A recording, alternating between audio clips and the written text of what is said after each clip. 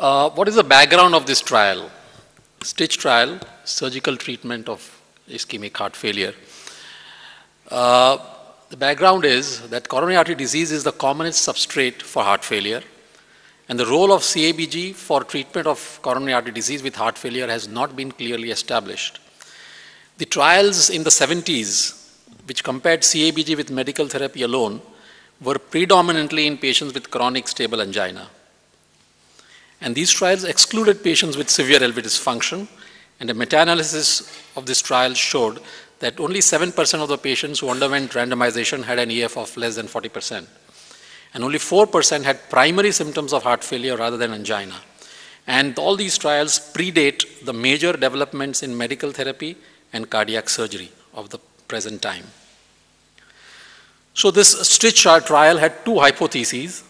Hypothesis 1 was surgical revascularization hypothesis, and hypothesis 2 was LV restoration hypothesis, which we will not talk about, which was a negative trial, and the LV restoration did not prove to be useful in patients which were selected.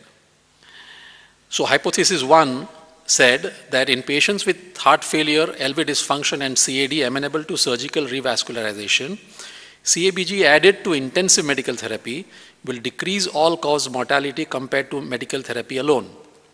And there was a subset of this trial, a secondary hypothesis, which said that presence and extent of dysfunctional but viable myocardium as defined by radionuclide imaging or dobutamine stress testing or both will identify patients with the greatest survival advantage of medicine plus CABG compared to medicines alone.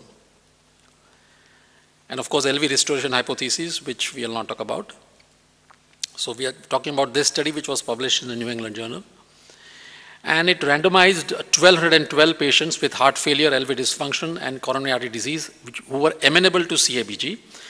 And 602 received medicines alone, and 610 randomized to CABG with medicines.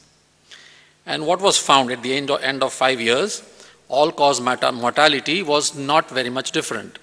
There was a hazard reduction of 14%, which was not statistically significant. So the primary endpoint was that as randomized, CABG led only to a 14% relative risk reduction in all-cause mortality compared to medical treatment alone. And this was not significant. So the question is, has CABG no role in ischemic heart failure? The primary investigator, Dr. Eric Velasquez, said we were unable to show a significant benefit for CABG in our primary analysis, but if you dive deeper, the data are much more supportive of bypass surgery. For example, the cardiovascular mortality had a significant 19% relative risk reduction, which when adjusted for other baseline differences was almost 23% with significant p-value. So cardiovascular mortality was reduced. The endpoint of death or cardiovascular hospitalization also was reduced by about 36% or 30%. Then the most important is the time-varying hazard ratios.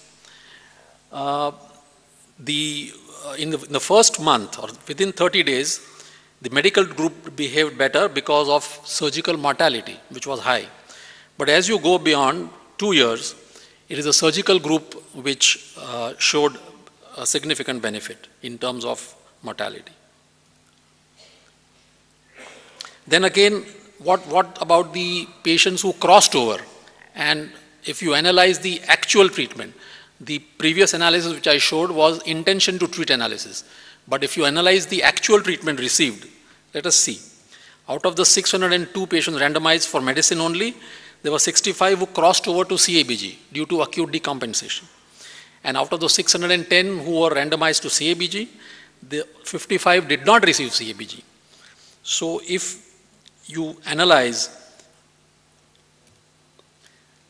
people who have actually taken the treatment of CABG or medicine, there was a 30% risk reduction, which was very, very significant. Also, as per protocol, those who stuck to their protocol,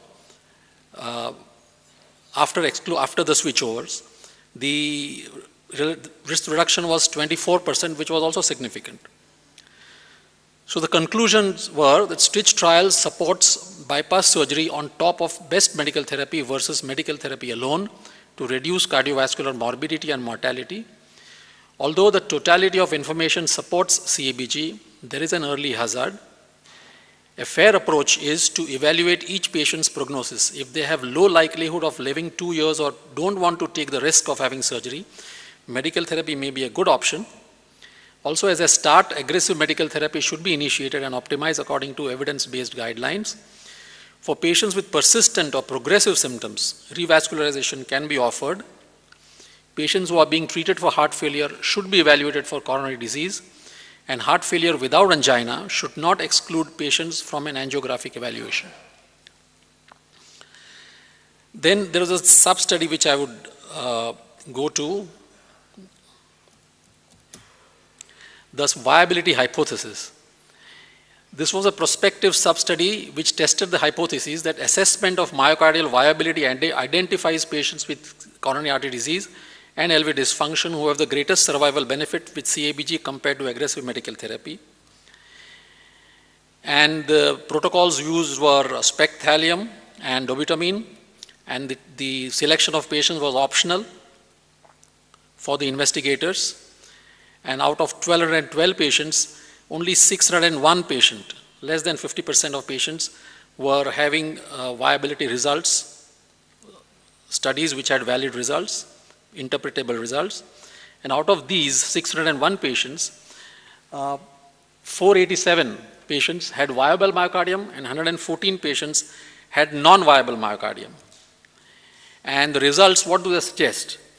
The results show that association between myocardial viability and survival by itself is non-significant when subjected to a multivariable analysis that includes other baseline variables.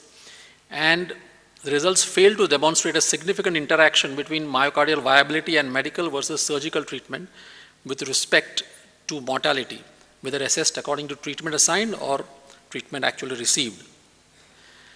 So implications were that in patients with CAD and LV dysfunction, assessment of myocardial viability does not identify patients who will have the greatest survival benefit from CABG.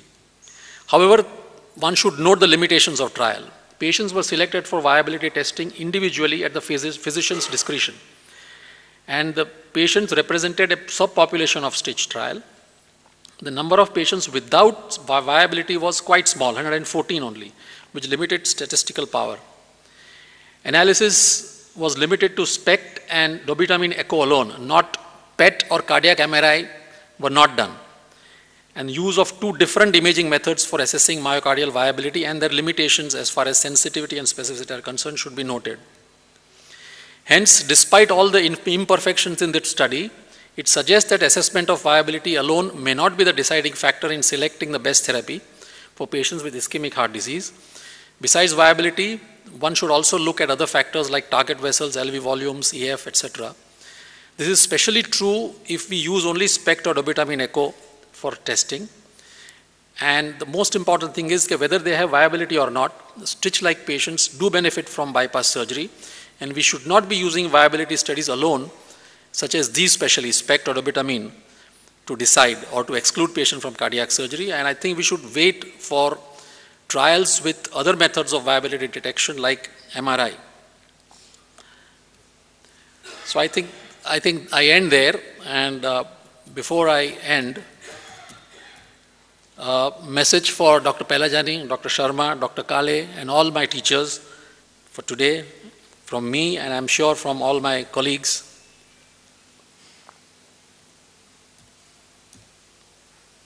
A teacher affects eternity. He can never tell where his influence stops. Thank you very much.